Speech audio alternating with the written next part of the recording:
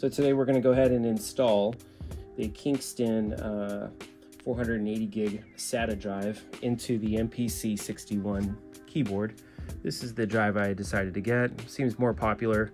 I did buy another drive here somewhere made by Crucial, but it was a 256, and I was happy to see that there was a 480 for even cheaper, and this one seems to be pretty fast. So let's get started. I have a Phillips screwdriver, some machine screwdriver. It's pretty sharp there, and I'm going to go ahead and open up these 4 screws.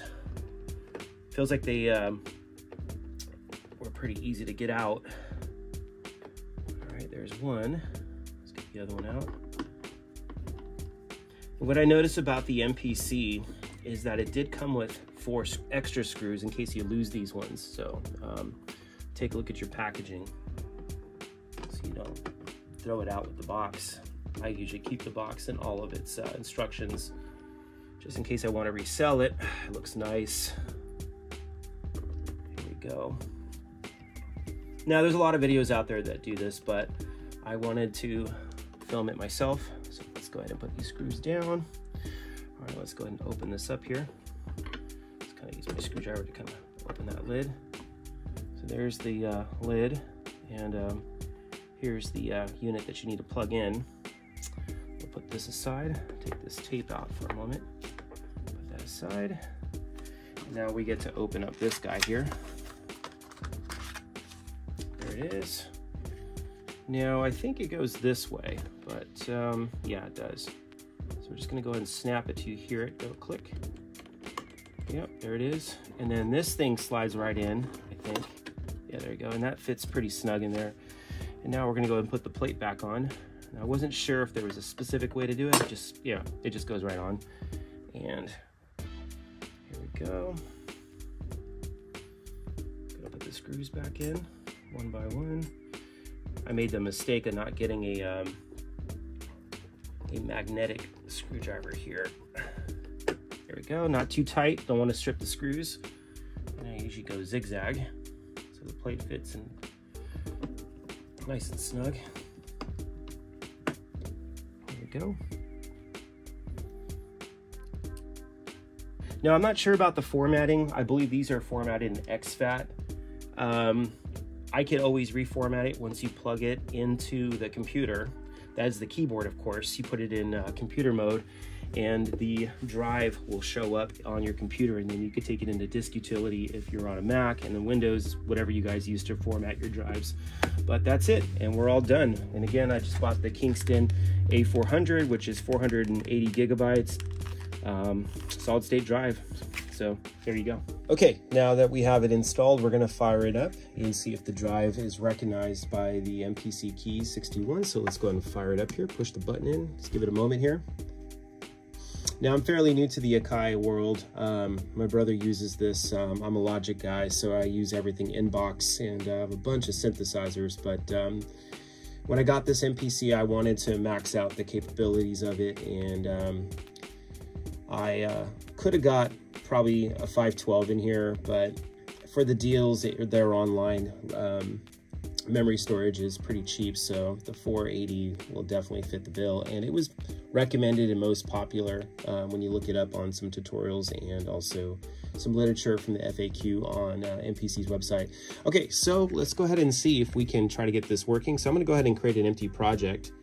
And the key here is just to make sure that we can actually save to that drive and not the internal or the thumb drive that I have in the back here. So there's a thumb drive here. The thumb drive is a little slower. So let's go ahead and go to main and actually go to menu. And then we're going to go hit the save button. And then we're going to go save a project as.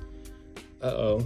Yeah. So it's not showing up here. I just have my internal and then Andrew's thumb drive here. So what we need to do here is we need to hit cancel. And I believe we need to click on the MPC up here and put it in controller mode, because now we need to take it into the computer to reformat the drive. Hopefully that is my thought process here. So, all right. Okay, so something just popped up. It looks like, do you want Logic? No, I'm gonna go don't use. So now the keyboard is being seen by the computer. Oh, there it goes. The disk